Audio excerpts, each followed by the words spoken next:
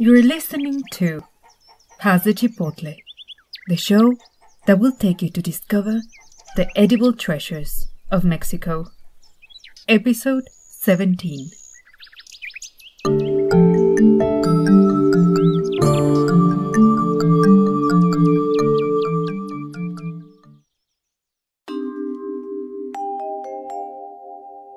Hello, and welcome to this episode of Pase Chipotle, the audible companion of SABOR. This is Mexican Food, a digital magazine dedicated to exploring the markets, streets, recipes, and traditions that made Mexico an edible paradise. I'm your host, Rocio Carvajal, food historian, cook, and author. To find more information about this project, please go to pasechipotle.com. Find the show on Twitter as Chipotle Podcast.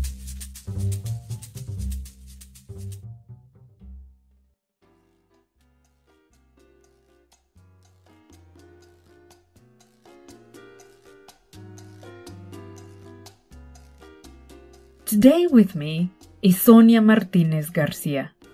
Sonia is the proud daughter of Mexican immigrants who left Monterrey, Mexico, to settle in Houston, Texas. Northerners are famous for being no-nonsense, hard-working people, and certainly Sonia's family is proof of that.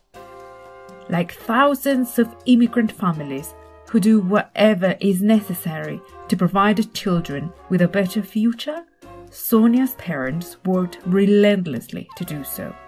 Once in the US and after doing a number of jobs, Don Ramiro Mendez, Sonia's father, joined Casa Herrera in the 1960s, a pioneering business that became the largest manufacturer and designer of tortilla-making machinery in the US.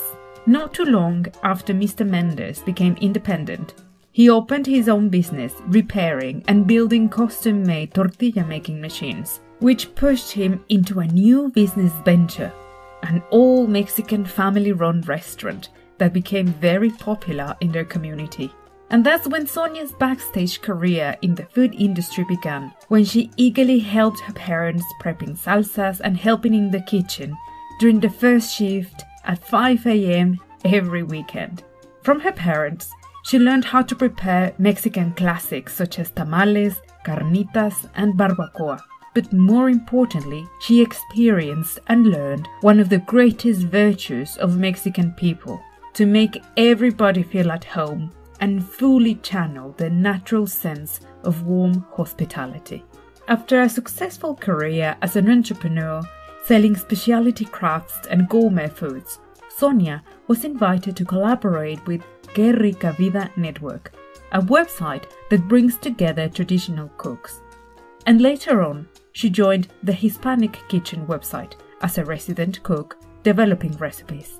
But finally, she decided to retrace her family's long culinary legacy, and in 2014, she started her own blog called Piña en la Cocina, which she still successfully runs. Amongst her many devoted fans is the food service director of a prison, who recently shared with Sonia how much 1,500 inmates loved her recipe for tacos al pastor, and in his own words, made him, an all-grown man, quiet and all about to cry.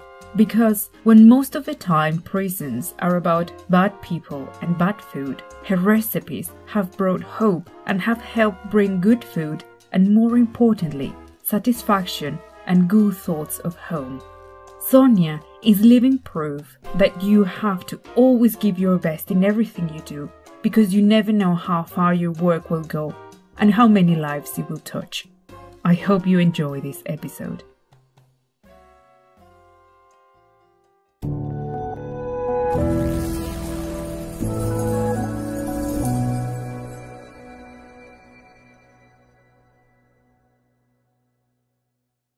Sonia, welcome to the show. It's so nice to finally sit for a long-awaited conversation, and thank you so much for being here. Thank you, Rocio. I've been really looking forward to this interview. I can't wait. Great, me either. Now, Sonia, there's so many things I want to talk about. I wanted to share with the audience so many details of your life. And how about we start from the beginning?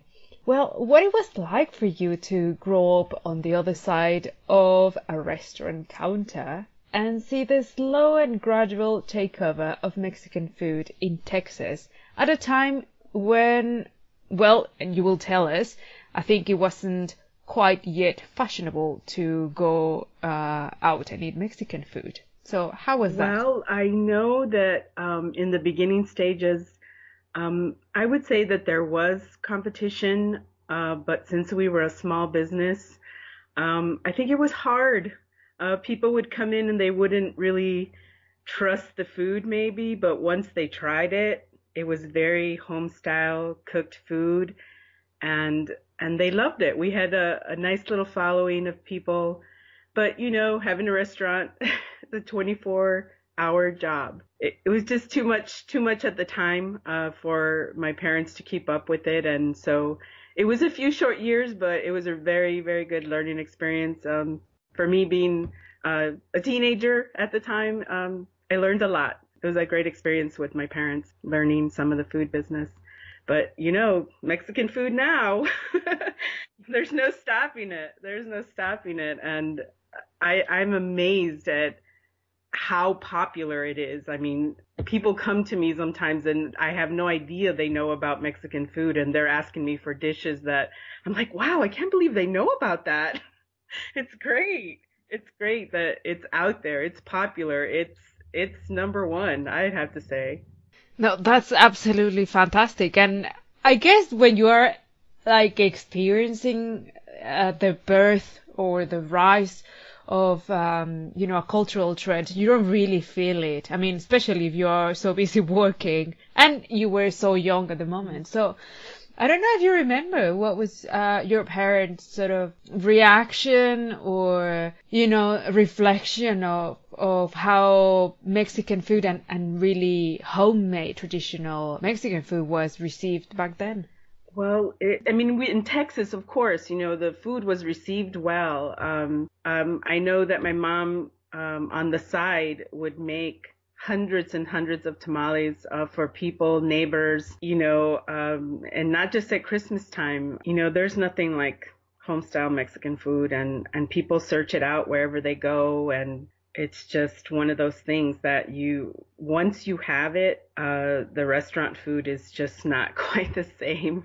So I'm always searching for that perfect restaurant, but unfortunately where I live, there is not much of authentic Mexican food. So that led me to my own kitchen eventually, to try to recreate some of the dishes that I love so much.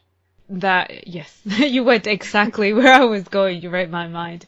And there is something about traditional food, and also the way many societies like Mexican transmit all this knowledge. So there's this art and craft of traditional food that is actually, like I want to say, a living, breathing cultural manifestation.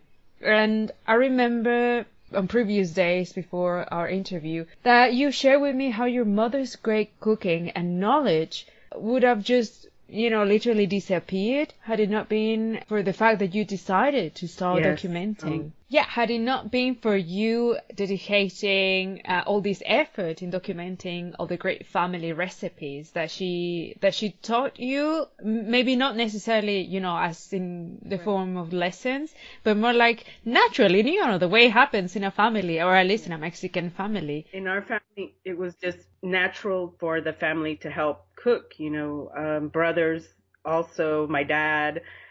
It was just one of those things, and since we were little and we knew what good food was, and if we wanted to eat good food, we kind of learned to cook early on. So you come from a large family. Yes. And so everybody got involved, all your siblings as well, in the cooking at the restaurant? Yeah, my brothers cooked on their own, even if it was just something simple, but they knew how to make chorizo con huevo and stuff like that. We knew how to do that kind of stuff early on, It was like we didn't wait for my parents to feed us. It was it was, you know, come into the kitchen and find what you want to eat. And but of course, mom's meals were the best. Yeah, well, I can imagine. And I guess, maybe because you grew up in this, very foodie environment, it sort of may have accelerated your interest in your own heritage or cultural heritage. While living in Mexico, I usually see third generation immigrants who come back, that sometimes or very often they don't even speak Spanish, but they come back in search for retracing their family's history and heritage and wanting to know more about Mexico and Mexican culture. But in your case, you really didn't have to go back because your parents were recreating that for you. How was it that you decided to start documenting that in the shape of a blog? I think it really started for me when I was asked to do cooking classes because, before I would cook and there would be no recipes. I just knew what I liked and I was trying to learn my mom's recipes and, they were very basic, simple, but, they were the traditional ones. But when I was asked to do the cooking classes, I was like, what? I need to have a recipe? I was like, a recipe, a written recipe?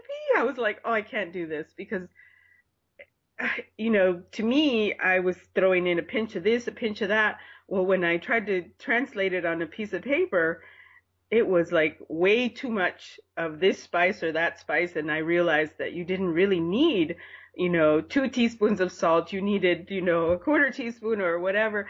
And so it was really hard in the beginning. The recipes were very long in the beginning because I had to explain every detail. And, but then eventually I got the hang of it, and, doing the cooking classes, led me to, wanting to blog about it. I never owned a computer until 2011. As my family insisted, you need to get online. Our family from Mexico's on there. They share pictures. And I was like, I don't want a computer. I don't care about being on the computer. And because I was working retail and, I didn't have time to be on the computer. But eventually, that connection, I had to make that connection because especially since, my parents weren't around anymore and I wanted to make that connection with my family in Mexico again. And so that led me to, finding the food sites online. And I was just like, hey, and of course everybody was like, please share your family recipes. I'm like, oh, this is where I need to be. This is where I need to be. And eventually I saw other food bloggers that were in the beginning stages as well. And they had the same, stories to tell as I did. And I felt, this is what I need to do. I want to tell my story. I want to make that connection. And that's kind of how it started. That's fascinating because I guess something most people who have never been immigrants themselves, one thing is to travel and spend some time abroad, but really being an immigrant and at least physically cutting the ties with your homeland, that is an entirely different story. It's beyond, just the occasional nostalgia, but really the need, I suppose, to feel that you belong to another community. It's funny how this situation or this condition sort of helps blur, blood ties and makes everybody from the same country a big family. Yes. Did your blog sort of prompt to create your own digital family of sorts? Oh, yeah.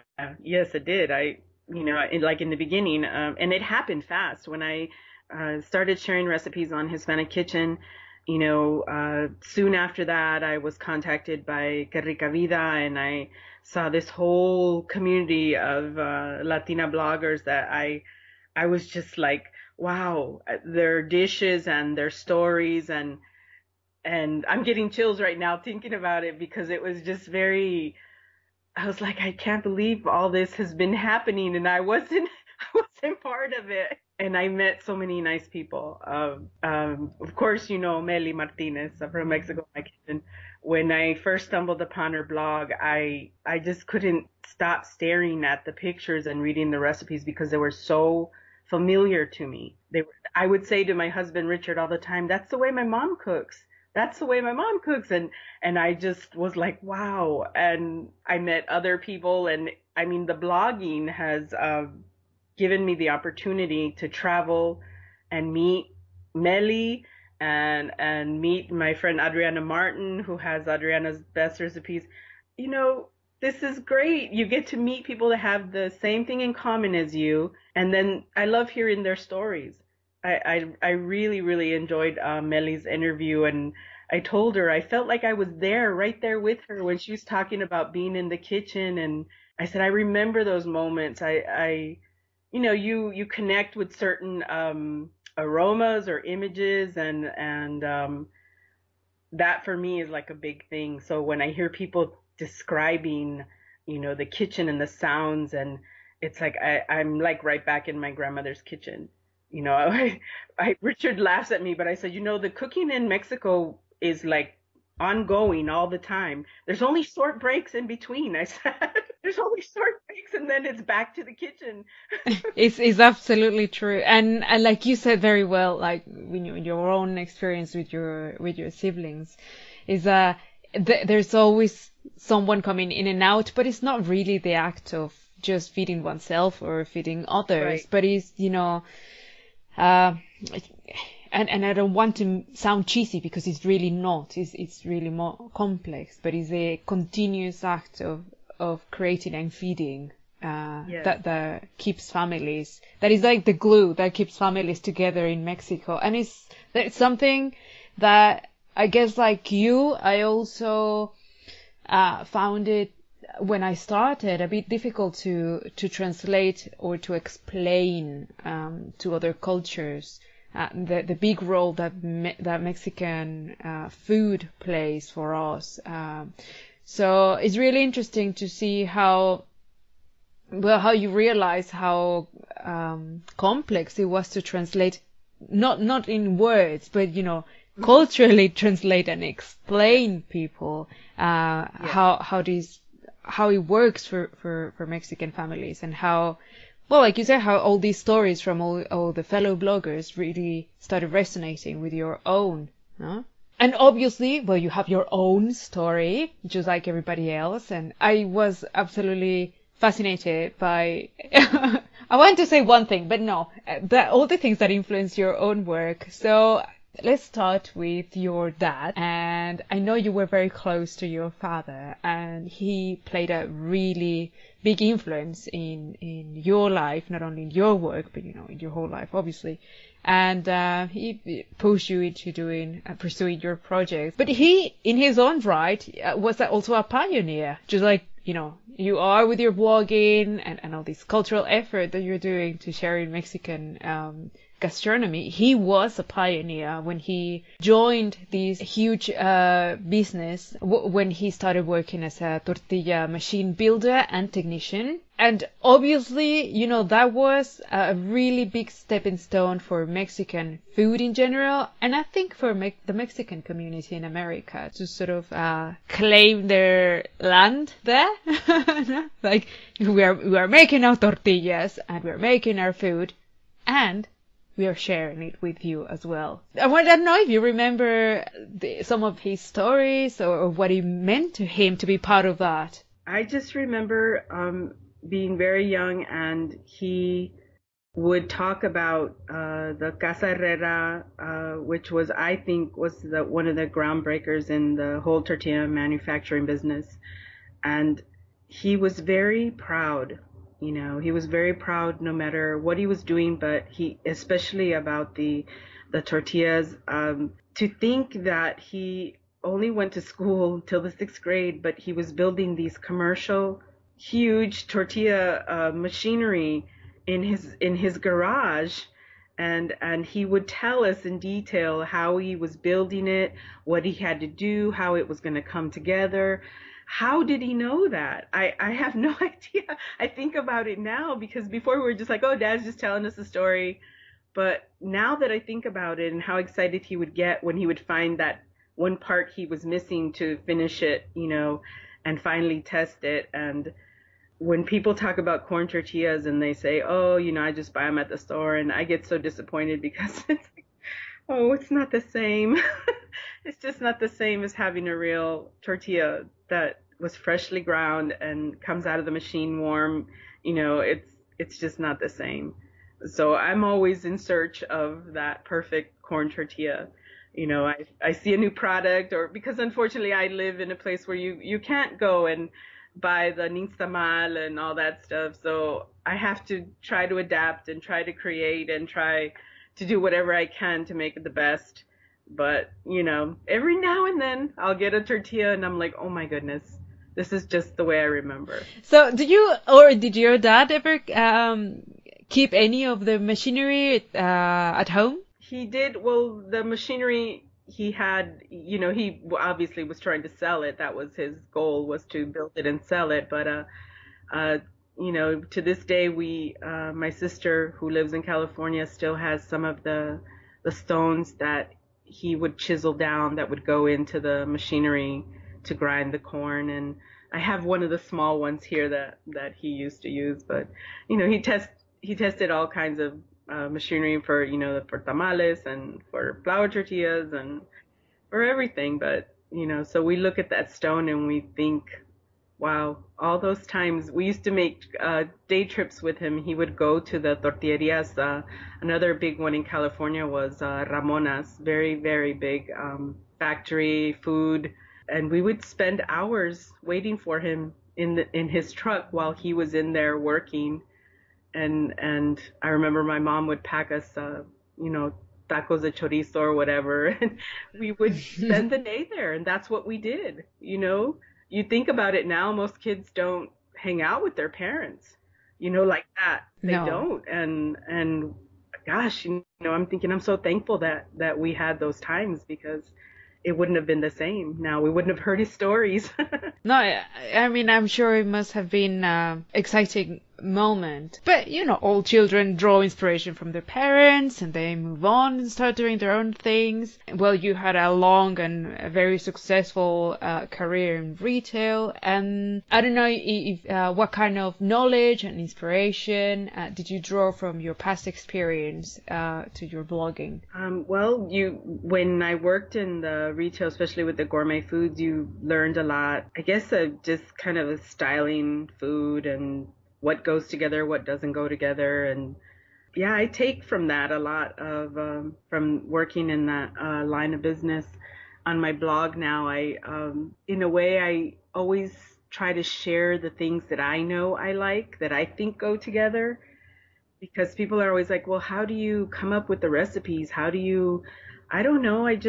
The way my mom cooked, she just threw things together and it just kind of came out as this delicious dish, and that's why I always tell people, if you're interested in your family recipes, then please take them now, write them down, record them, do whatever you have to do, because then later you're searching and it could be the simplest thing, whether to use freshly blended tomatoes to make carne guisada, or whether to use a can of tomato sauce. It's totally two different things. And I think you're just nailing something critical.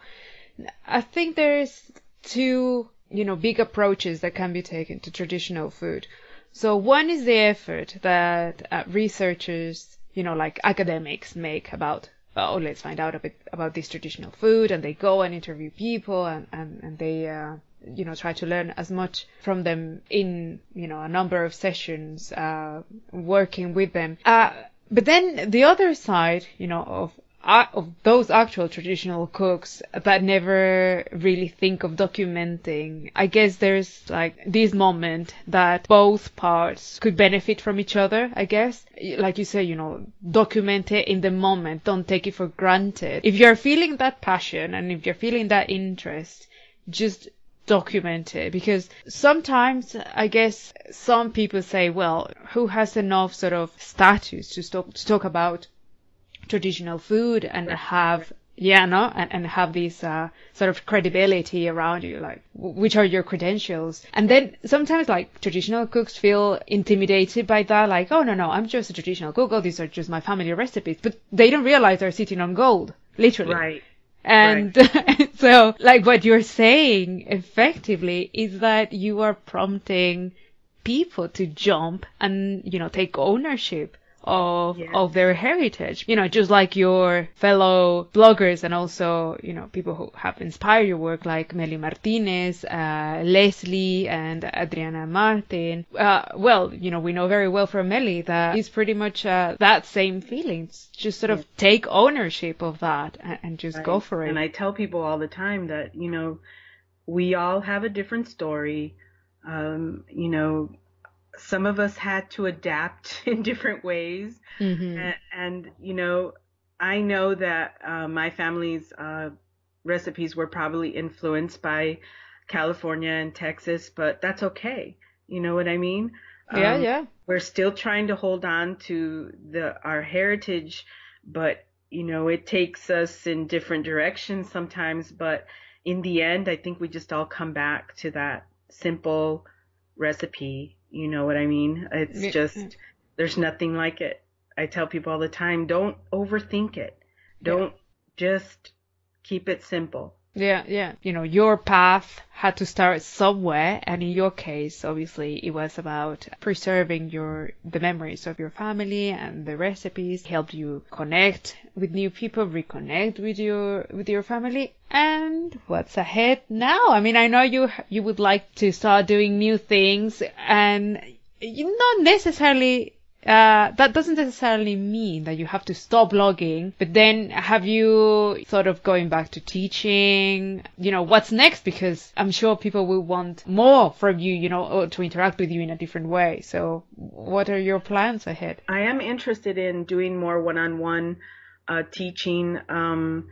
There's some new things coming up maybe next year that I'm looking into on doing one-on-one classes all through social media.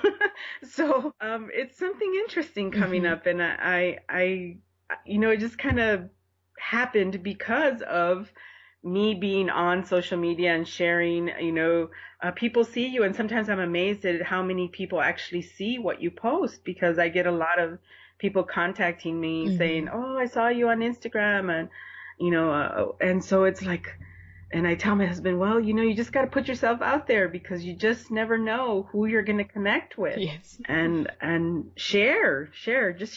No, absolutely. Yeah. Well, just going back to that same point, I guess you have a really privileged position now because, well, first you've been traveling and living in different parts of America. And also you have been back to Mexico, reconnecting and probably meeting for the first time some members of your family. I would like to know, in your experience and in your opinion, do you think that the increasing popularity of Mexican food has helped reshift in a way the Chicano, Cholo, Latino, Pocho identities? Yes, I mean, I'm amazed at how many men I see cooking. When you talk about Chicano, they are some amazing cooks out there, and they're very proud of what they're putting out, and I'm fascinated by it, because I think, you know, they have this image of, you know, whatever, Chicano, and but they are putting the food out there, and they're very proud of it. And I think that people see the food differently, you know, because they see these guys that you think, oh, you know, they don't look like they know how to cook, but then you see their plate. You know, I think that's great. I love to see, I love to see men cooking. My husband doesn't cook. But my cousins in Mexico, when I went to visit in 2011, I was, you know, looking around. We had this big family reunion, and a lot of the men were cooking. Oh. You know, and they're just very proud of it. And I think it's amazing. And And then they shared with me, so that was even better. So it was like, thank you. I hear you have this image that it's just women cooking, but oh no. It's like, it's amazing. I think it's great. And the image that they want to share that, of the Mexican cooking, it's, people are like, wow, there's just so much coming out right now, and it's hard to keep up with everything that's coming out of Mexico right now. But that's great. It's empowering, these voices and these skills that, people even might oversee their own skills, no? And it's great because the family cooks together. You know what I mean? It's like they cook together. It's great. Yeah, exactly. It brings out the communal aspect of traditional food, no? Yes. For Mexicans, food is really meaningful when it's shared. Otherwise, it's not worth making it. No, it's not. If you're not cooking for anybody, then what's the point? I know. You know what I mean? It's because you're putting yourself in that tamal right there. You're just proud. And I always think that came from my parents, my dad was always very proud of he would make us a simple taco, and he always wanted to know, how was it? Did you like it? Yes, of course, So I think that's just part of us now. It's part of the language of love, no? Food. Again, I'm going to jump a little bit to another topic because, like I said, there's so many things I want to talk about with you. And, harvesting from all your experience in your own path, I've been asked by many listeners to give them some advice on, like how to put together cooking classes. I don't know if you could share with the audience, like, which challenges might people find when thinking about setting up their own cooking classes, what should they avoid, what should they do? I don't know if you could share some of that. Sure.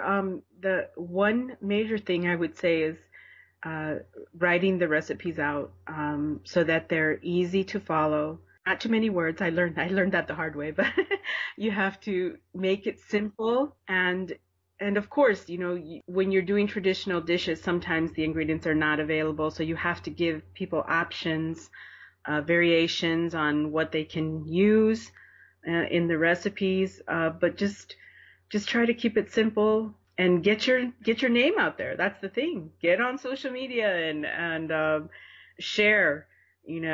Because people will seek you out. They'll see, how passionate you are about what you're doing and how excited you are about it. Just keep it simple. So are you currently still giving private classes in New York? Yeah, we do them occasionally. It's not on a regular basis lately, but now that I have a little bit more free time, it might be more regular now. So it's on request? Yes.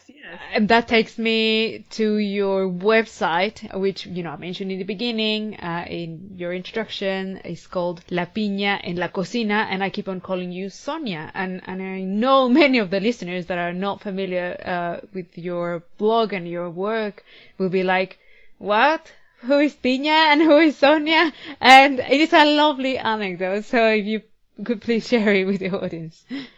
Yes, my dad always gave all his kids special nicknames when we were born, and so mine was La Piñita, which was little pineapple, because people don't believe it when I tell them that when I was a toddler, I had very light colored hair and it would stand up because it was so thin, and and they see me now and they're like, no way, you couldn't have, but I have pictures.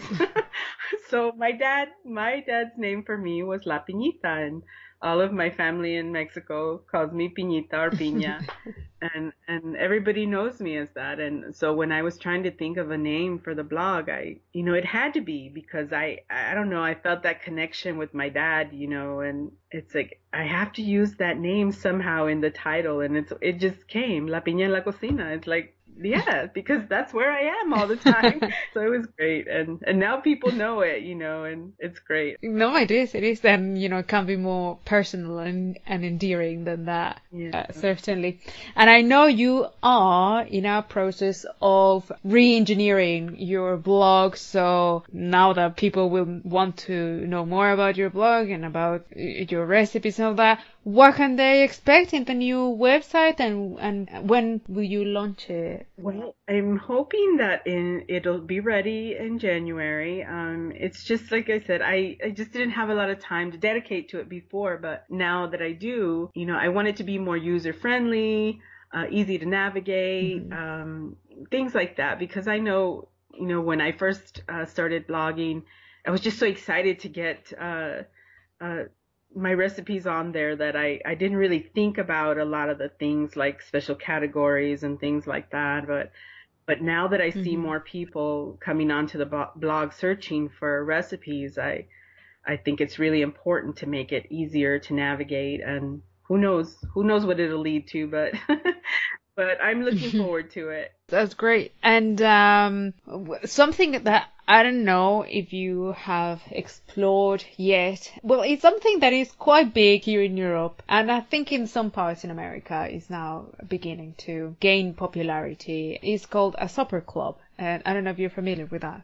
I am familiar with it. I have a friend, Leticia, who lives near Dallas, and she does these underground dinners. And oh my goodness, I was lucky enough to go to one of her dinners when I was there with Meli. And I just... Oh, okay.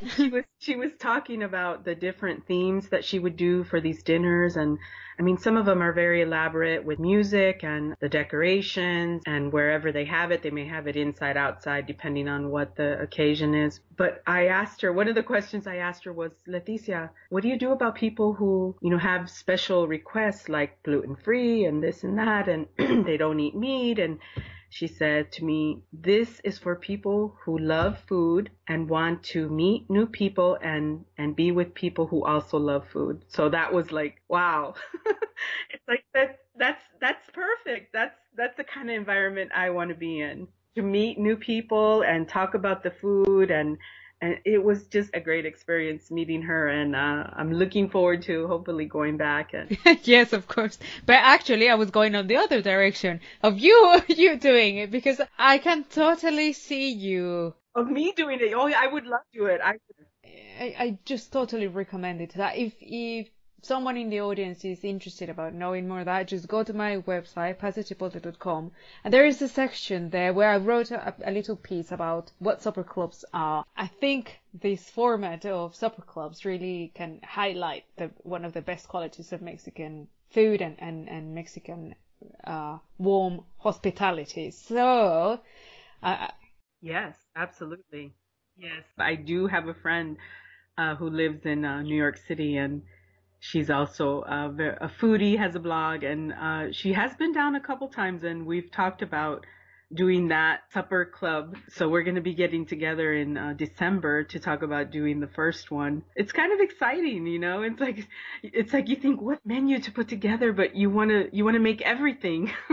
You want to make everything. But it's like, okay, we have to start simple. That's what I tell myself. Just keep it simple.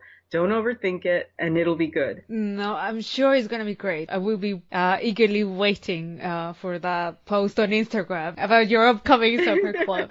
Oh, Sonia. Well, we've reached almost the end of the interview. There's still so many things I want to talk about, but I wanted to ask a last question. And knowing that, well, since now you are a full-time blogger, but you know very well how demanding it is. Now that you have all the time to blog, you see what a full-time job it is, no? Right, and many people just romanticize the idea of, oh my God, it would be so nice to become a food blogger and just writing and cooking and all that. But once you do it seriously, like you are doing, like Meli is doing, like Leslie, like, Nicola, like everybody else is doing it, it's really, you really have to commit to put out there something that is not only authentic and beautifully presented, but also is professional, right. Yeah, a lot of people do ask me about starting blogs, and I tell them you have to commit to it, though. It's not just like, oh, I'm just going to enter something once a month. It's not quite that way. I said, if you really want to get out there, it's a lot of work, a lot of time. And like you said, you want to keep it, you want it to look professional. So I do a lot of research before I try something new. If there's a recipe I've never tried but always wanted to try it, I research it until I can't find anything else to read about it. And then I go from there. You make your notes and you start it and you try it. And I tell people all the time, if you want to try something, just try it. You have to try it the first time, baking bolillos or whatever it is. You're not going to know until you try. So, and make notes for yourself on what you liked, what you didn't like, and then you move forward from there, and the next time it'll be even better. Yeah, absolutely. Perhaps you could also start, like an easy to follow guide to food blogging about family recipes, which is an entirely different thing than just food blogging in general, but how to interview family members, I mean, of course, I know that you harvest most of your inspiration from your colleagues and also from your own family recipes, but which are the experiences that inspire you parallel to what you do in order to, sort of refresh your approach? I wonder if you could share with the audience, like, which have been your favorite recent gastronomic reads and culinary experiences and discoveries that you have made and that may have even obsessed you as of late to try new things. Well, the most recent, I would say, was when I traveled to Dallas again, bringing back Meli, because I had never had the experience of cooking with another food blogger, just to sit and see how she would think things out, how she would work in her kitchen. You're just so used to being by yourself cooking all the time. You're not around a lot of people that cook, but to experience cooking with somebody else, I think that's a big thing. My friend Sue, who owns a kitchen store where I do the cooking classes, I love to watch her teach, because it's just a different approach, how she talks to people, how she explains things. And, she's always picking on me about that I'm a better cook. And I always tell her, you're a better teacher, though. So, just to experience cooking with other people, I think that's one of the things that everybody should do. And you shouldn't always just be so, well, this is the way I do things and that's the way it is. It's like you're there to learn. I love to learn and I absorb information. You're always learning. That's the thing. It's like never think that you're done learning, because if you think that you're done, then there's nowhere else to go. I'm always learning. I always tell people, I could make rice 20 million times and then the next time I make it, it's like, hey, I didn't know that. You know what I mean? There's always something to learn and you should always be open to it. And, you nailed something critical. Sometimes when you're, especially if you become like a solo entrepreneur, you know how much effort and how much hard work, heart, blood, sweat and tears you put into your work. And that can work in your favor, as in making you, like very self-aware of your limitations and your progress. And knowing what your weak areas are and how to nourish your own process. But also, for some people might be like, will make them very jealous of their work and not wanting to share or being afraid of being judged or feel exposed. But I think it's really great that you mentioned this as a good, healthy practice that will keep you humble and will keep an attitude of open curiosity, which I think is crucial in every learning process. And any books that you want to suggest to the audience, like that you all have to read this because it's so great? My current cookbook that I love is Nopalitos. The same as Nicole. Yeah, I love reading the stories. That's the thing. Of course, the recipes are awesome, but the stories behind what inspires people to cook what they do, to do what they do. I relate to the food through experiences, so that's what it's about, it's sharing the experience with people and And I think that's what people like about my blog and how they connect to me is through the stories. Well, I often ask my guests what's special about their work or what makes it unique. It's more like a self-reflecting sort of question. And I have to say that always the answer comes as a very humbling response as to, well, I do my best. My inspiration is from this and this and that, and it's not about me, and it's about the story, or it's about the food, or it's about this and that. So I think, they all coincide, like you, in being very humble. In the opening of the interview, as the listeners might remember, I shared this anecdote that Sonia very kindly shared with me about the cook of a prison sharing how one of her recipes, and it was really not about the recipe, but how the taste of home made, at least for that occasion, that lunchtime for the inmates, a very emotional and I guess healing experience. And I don't know if there's another story, like what you said in the beginning, you don't know who you are going to touch and who you're going to inspire with your work. So you always have to put out your best effort. I learned from my parents, no matter what you do, you try to do the best job that you can. Absolutely, absolutely. So would you make us cry with another story, please? Well, there is one story that stands out to me all the time. It's a girl that sent me an email, and I want to say this was like maybe 6 to 8 months ago, about how she was going to attempt to make my conchas that I had on my blog, because her father-in-law was in the hospital with stage 4 cancer, and now I'm going to cry. And that she wanted to recreate them and make them at home and take them to him so that he could enjoy homemade pan dulce the way that he remembered it. So it was very, very touching. And like I said to you before, it's like some days I'm thinking, what am I doing? I don't know if I want to do this anymore. But then you get emails like that, and it's like, wow, you're touching somebody, you're bringing them a wonderful memory back with food. Something simple as a concha. You think, what? But to somebody else, it could be a lifetime in a bite. It could be everything. Oh, yeah. That's so nice. So it's very special, those emails that I get. Did you send a follow-up? No, I didn't. I think that I responded to her, but I never heard back. So I try to respond to everybody that emails me. I respond back, and, and I just love it. I just love opening the emails and, getting those, that they tried something and that their family loved it. And it's like, that's the best. That's the best. Oh, well, probably something to consider for your next blog is to have a reader's letters section. Yes.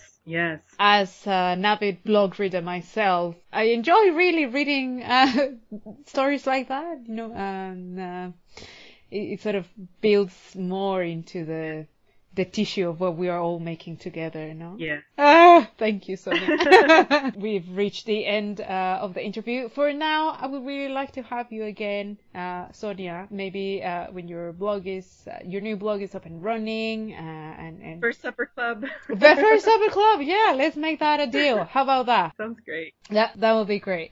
And would you please share with the listeners where can they find you in the interwebs, your social media accounts, email, Facebook, etc.? You can find me at La Piña en la Cocina on Facebook, on Twitter, on Instagram, on my blog. I'm there. And if you guys have any questions, please don't hesitate to ask. I can find the questions a lot faster if you send it to my Facebook page, La Piña en la Cocina. Sometimes I don't get to the email as quickly as I'd like to, but I usually respond within 24 hours. So. Wow. It's like an emergency, yeah. Any culinary emergency. I'm making this recipe right now and I need to know. And I'm like, oh no, don't send me an email because I may not open it for 2 days. Okay, well, let's ask the listeners to be patient then. Well, I'm going to set up all the links to your social media accounts and your Facebook website, etc., so they can find them easily. There's going to be also a special blog post on my website. Well, muchísimas gracias. Sonia, thank you so much for sharing such a big slice of your work and your life. Thank you. It was a great experience. It was delightful to have you on the show. Really appreciate that. Thank you. Thank you. And audience, please stay tuned. We will return with the show after the break.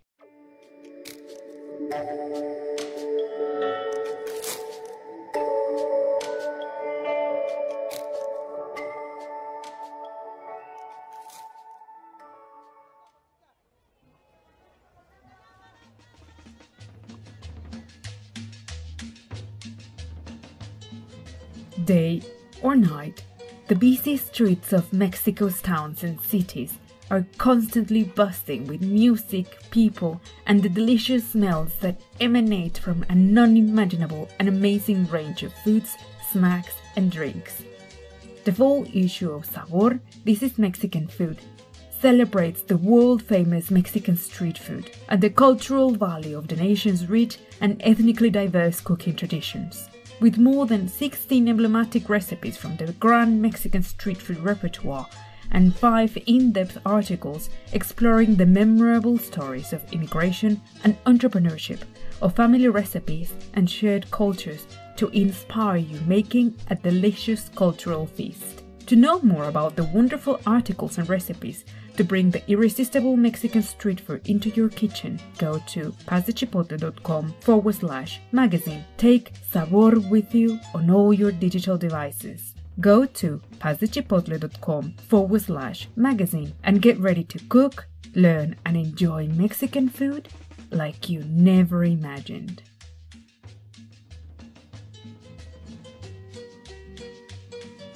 I want to thank you for being part of Paz de Chipotle podcast.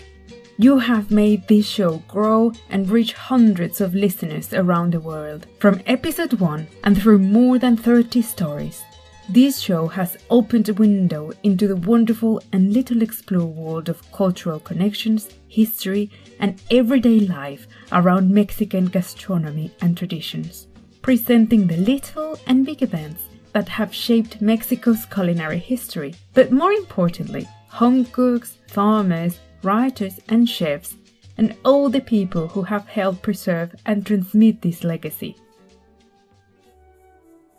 I want to thank each and every one of you for subscribing, downloading, and making this show one of your sources of reference and enjoyment about Mexican culture and gastronomy. In the following days, I hope you enjoy the buzz and fuss of gatherings and feasts. In Mexico, where a generous and heartwarming hospitality is part of our culture, we seldom bother about pomp and ceremony, but instead we focus on making sure to make our guests feel welcomed and at home wherever we are in the world. The grand Mexican celebrations bring together new and ancient traditions, from the subtle and spiritual to the joyous and ludic, beautifully flowing from the intimate to the shared experiences, where the sense of community and belonging are always flexible enough to welcome and nurture locals and strangers in rewarding and soulful celebrations of life. Thank you for being part of this project, and thank you to my wonderful guests, Robert Nathan Allen and Javi and Viridiana Velarde, who champion gourmet insect-based products and edible insect farming, Deborah Turner, who shared her fascinating insight about pulque drinking in Mexican history, Meli Martinez, for taking us back to her grandmother's kitchen and generously offered us a seat at her Mexican kitchen, Sean Horrell, for his dedication and care to introduce the northeast of England to proper traditional street tacos, Nicole Macrinos, for making sure people enjoy Mexican organic vanilla from the tropical rainforest in Mexico straight to your hands, and Sonia for sharing her inspiring story crafted with love and a passion for family recipes.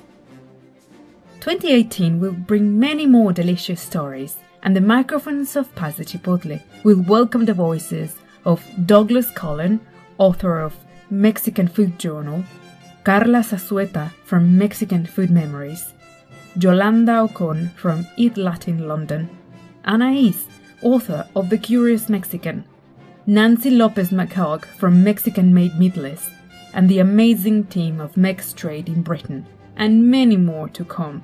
But for now, let the fiestas begin.